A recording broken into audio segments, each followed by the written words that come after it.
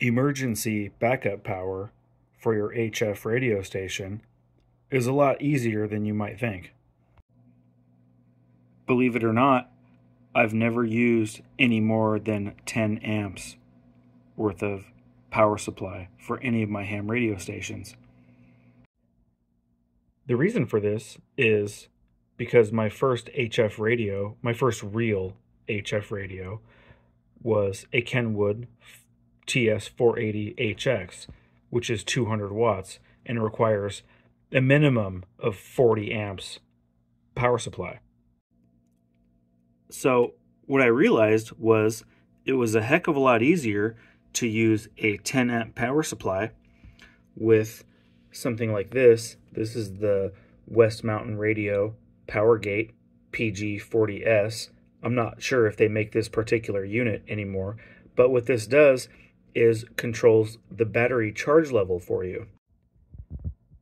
Now, the beauty of this setup is when you have a couple of essentially deep cycle marine or car batteries wired together in parallel, you have a lot of backup battery available to you. Obviously, you can't run your 110 volt linear amp when the power is off, or at least you can't very easily. But with 100 watts and a halfway decent antenna, you can hear a whole lot better when all your neighbors' power supplies are turned off and all the local utilities are turned off, and there's a whole lot less noise.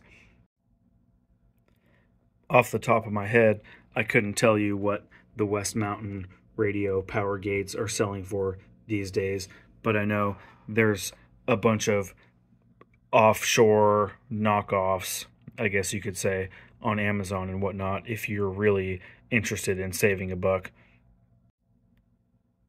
However, these are things worth considering if you have concerns about emergency communications as it relates to HF radio. You know, if your power supply can't turn on, generally speaking, your radio can't turn on. So what good does it do you?